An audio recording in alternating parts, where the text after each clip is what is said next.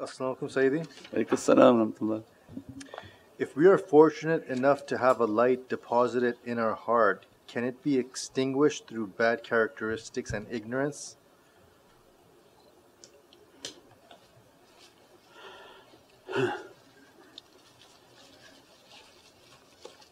Everything can, because you can't say it can't be. Allah can do anything Allah wants to do.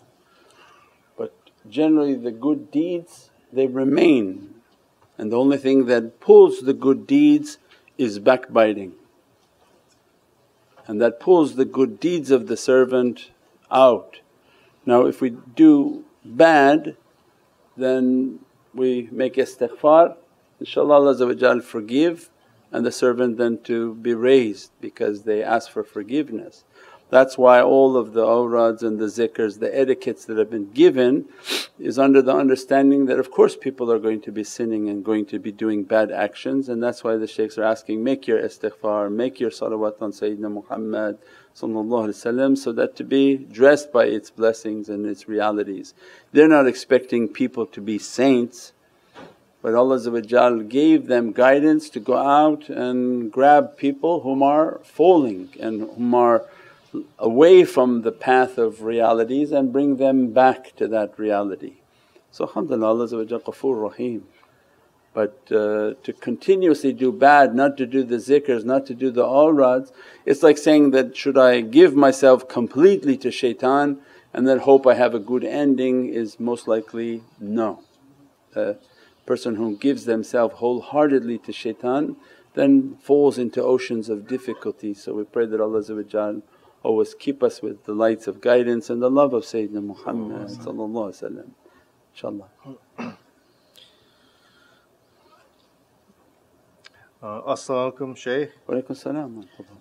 Can you please explain the opening and closing of the heart? For example, sometimes everything seems perfect but sometimes this feeling fades. How can we keep this feeling of love? This is the battle, this is the great jihad that Prophet described, that the fight to keep your heart open and emanating with this beatific dress is the whole battle. That's why I said that before this night opens, people whom fight a night, 2 nights before, do you think it was a random attack by shaitan? That's what we said, how many years people want to do that, they got to be insane because they're not getting well. When you understand that holy nights are opening, holy tajallis are opening, then you understand shaitan is coming after you. He's not going to let you to enjoy that night, just enjoy yourself. So this reality is that your heart has to always be, and you see this on satellites, has to be like a flower, open, has love, and it's ready for what? Sunshine. When the flower is open, it's taking all the sunshine that it can because it needs it and it survives by it. And as a result of taking the sunshine, it begins to send out perfumes and fragrances.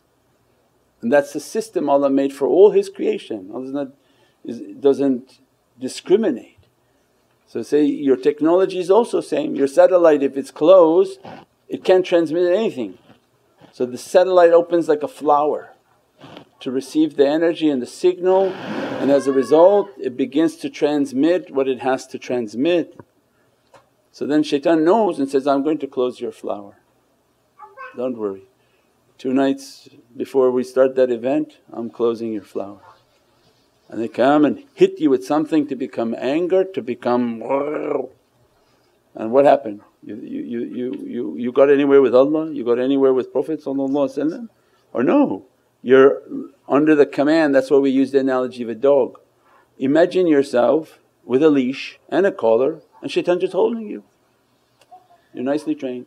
I got you angry again before a holy event and you're now just like his lapdog, just sit there. At one point people going to open and say, I'm not going to do that, don't be a dog for shaitan. That I know he's coming to aggravate and agitate me, I'm going to make my wudu, I'm going to make my zikr, I'm going to make my salawats. And as long as you know that's coming, then fight it and fight him. Do everything that you can to bring that down, but don't go into these things with anger. Your satellite closed, your rose closed, and It's now can't receive any light, didn't hear anything, just angered from everything.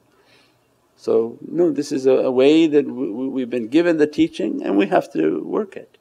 And shaitan is also right there on the other side, he's a very powerful soccer player on the other team. And he's just kicking and tripping you and doing everything possible. Or these guys like, what's that game you like, Zishan, cricket. He doesn't play by the rules, he doesn't take the bat and hit the ball, he takes the bat and hits you. It's like a London street fight. They have the cricket racket and they're running on the street hitting each other with the cricket thing, not the ball. Yeah, so it means he's ready to come after you. You're not going to play and understand how he's doing it. InshaAllah. As-salamu alaykum Sayyidi. Wa alaykum salam. What is the reality of seeing Shaykh Nazim Haqqani in dreams? It's beautiful. What does that have to ask a question like that? The reality of a beatific vision is a beatific vision. But again, don't rely on dreams. Don't shoot yourself for dreams, don't start to think, oh well, I want to have a dream of Shaykh Nazim, I want to have a dream of this, because that becomes again you're telling your creatures around you that come and talk into my ear at night, right? Because if you're asking for these types of things, then these creatures all night long are coming to you, because all they have to do is just tap your head and they can hotwire your television. Because your head is of no security, there's no security on your head system, right? But there's security on your heart. So the heart is much more difficult to penetrate and it's emanating an immense power. But for your head, if you're trying to get your spirituality through your head, one of these ifrit just sit there and put onto your head every type of hallucination and every type of dirtiness, nastiness, whatever they want, just they tap your head. And the hotwire the signal and send you exactly the khatir, the thought that they want. So we don't try to sit and ask for that. Then when you see a vision of the shaykhs, that has its own understandings of the shaykh coming and giving guidance, and that's something just private and personal. And if the shaykh is coming in full sunnah and in full appearance, then they're giving you information, guidance, whatever it is. If you see them in an incomplete state, again that's also a warning from the mirror that something is off in your reality. So it has different understandings, it's not just so easy. I saw Shaykh come, he looked casual and we were walking somewhere and he was teaching me something. It should be always in full sunnah of Sayyidina Muhammad, and that represents then from guidance. If you see an imperfection, it's a reflection of your state. There's an imperfection and you're not able to see the shaykh in a perfected state, inshaAllah. As-salamu alaykum wa rahmatullahi ya Sayyidi. Wa alaykum salam. What should we do if we experience too much horrific dreams again and again? One, let's make sure what you're watching, that you're not bringing the energy in and the mind could be very soft and absorb lots of different images. Then the ta'weez, the wudu, all the spiritual practices for energy, how to keep your wudu, how to keep your energy, how to make your muraqabah and tafakkur so that you can bring the energy of the shaykhs. And then you have your ta'weez in the house, ta'weez in the rooms, everything. You have to be prepared for spiritual battle. So that's why then you email helpme@nurmuhammad.com and live your life with all your spiritual practices for spiritual battle with the shaitans that are becoming more and more prevalent. So the earth, what we talked about manifestation is they're manifesting very fast, they're manifesting very, very evil characteristics.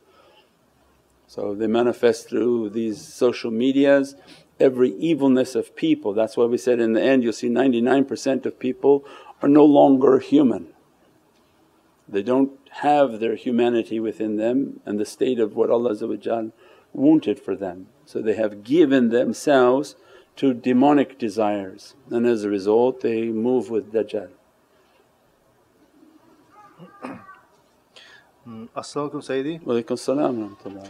If we have lots of pain in the spine, is that related to bad energy?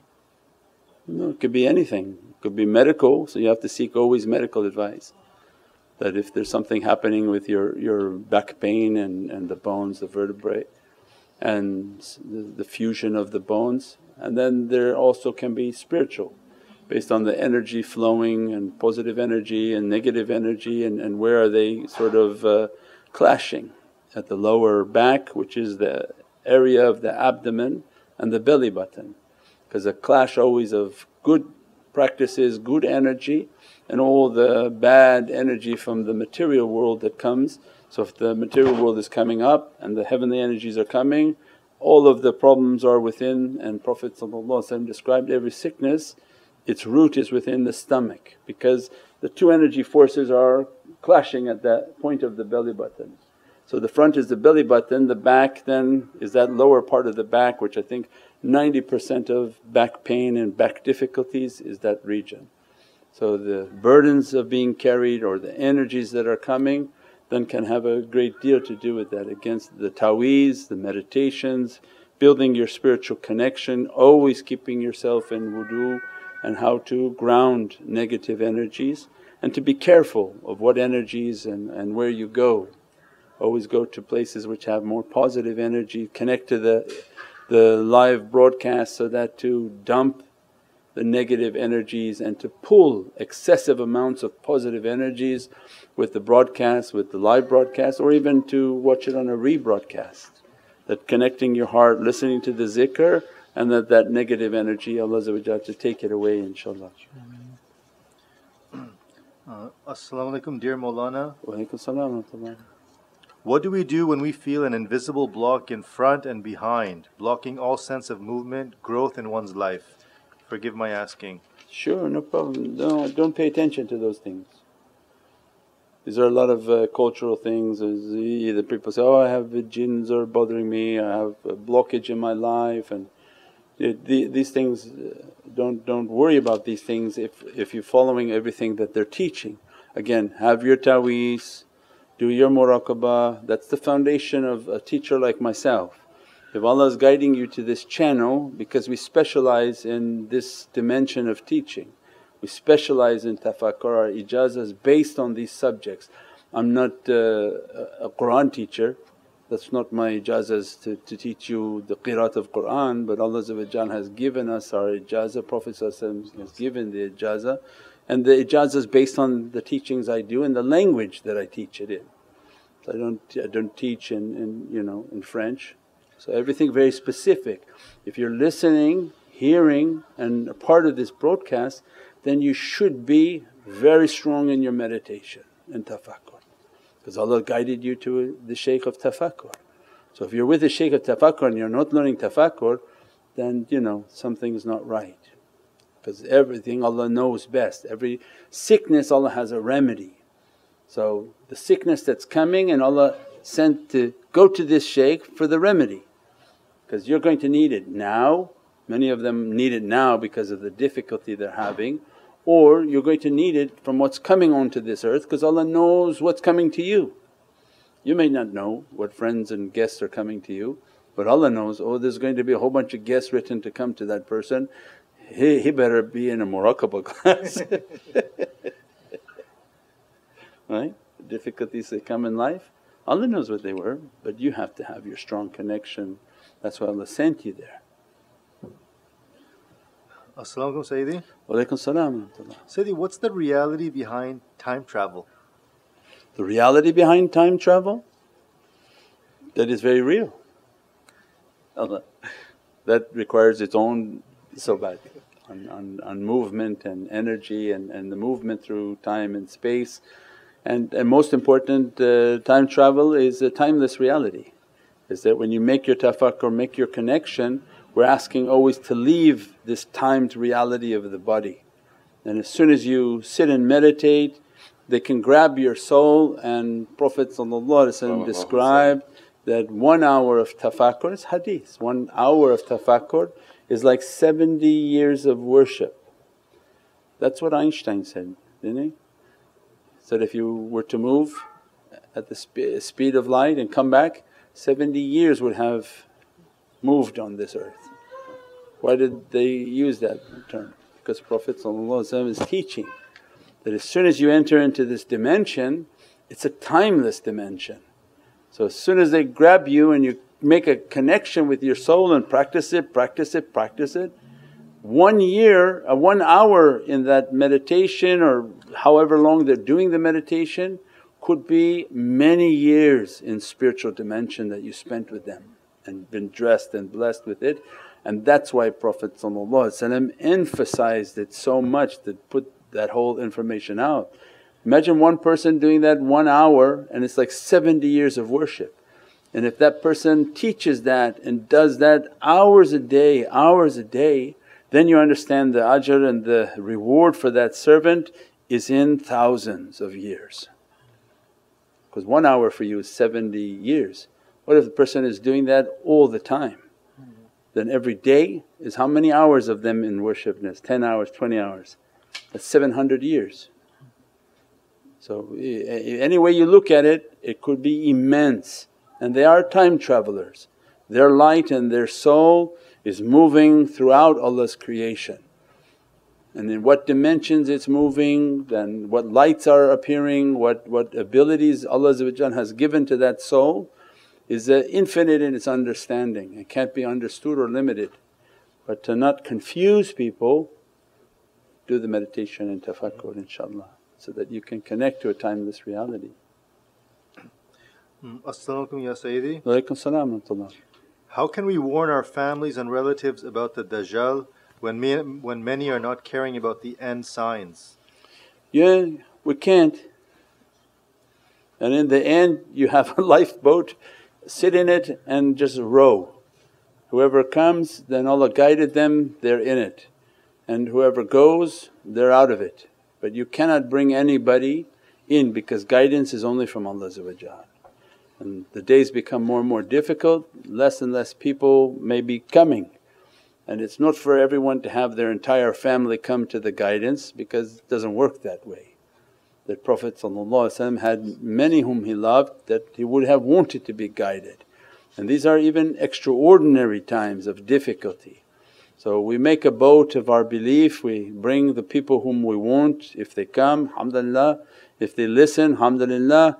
And in the end it may not have been written and they find themselves drifting, and that's whatever Allah has written. So the main thing and the most important is save yourself, is make sure your connection is strong, your practices are strong, because whatever's coming is going to require your strength and your ability.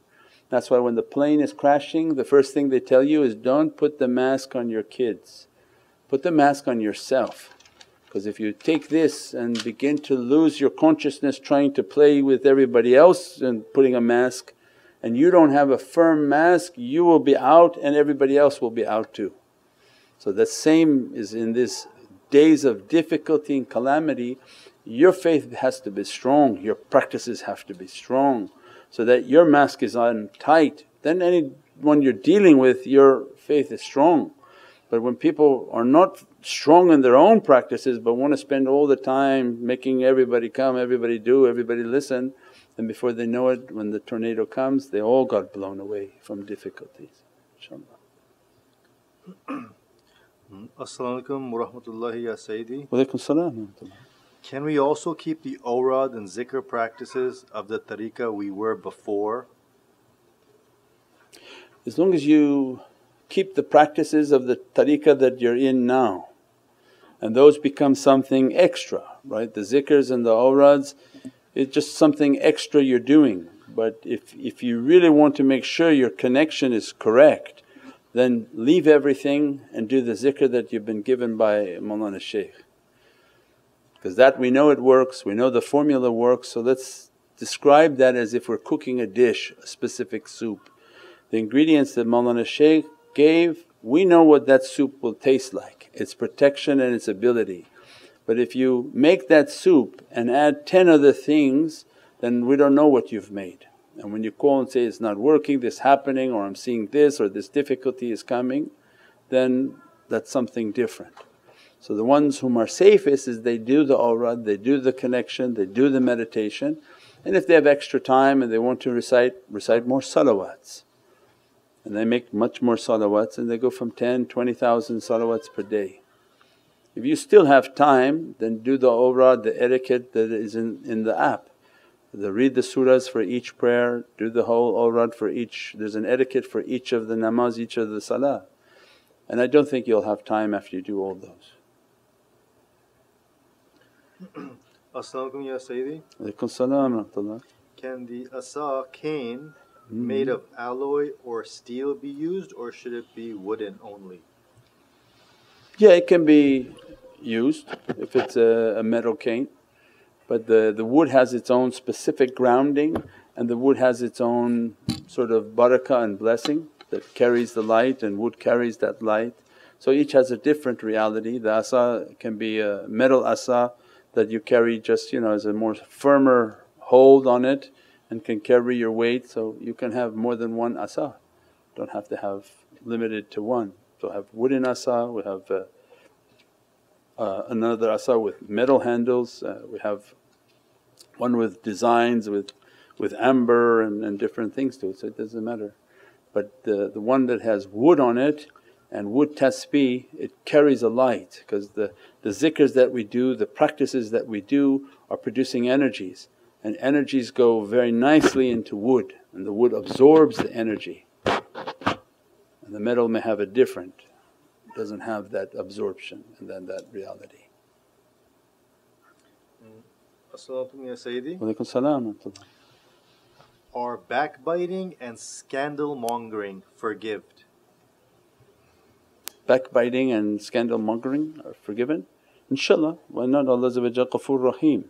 That stop the backbiting and spreading rumours and gossips, and inshallah Allah forgive the servant. And the one whom been oppressed, then forgive them in their hearts for what the people are doing, inshallah.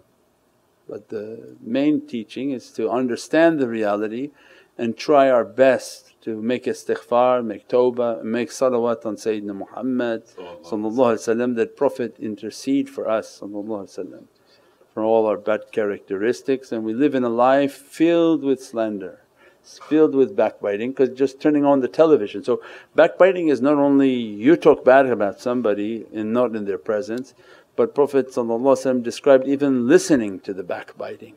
You participate by listening.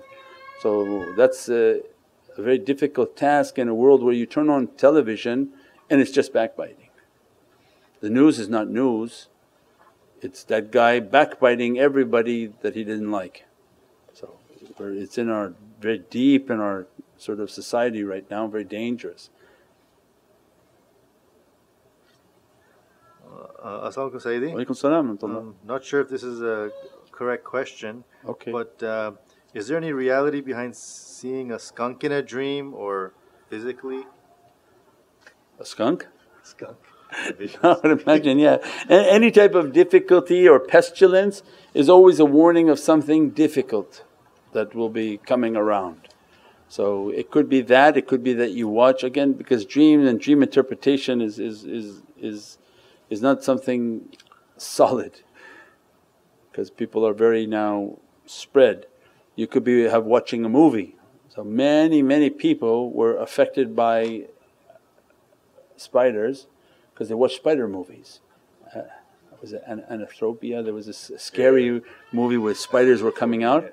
After that many people were shocked and they had horrific dreams of spiders. So we don't know what people have watched, what they did, what they saw that brought on an image they didn't like, and now they're scared of this creature, scared of that creature.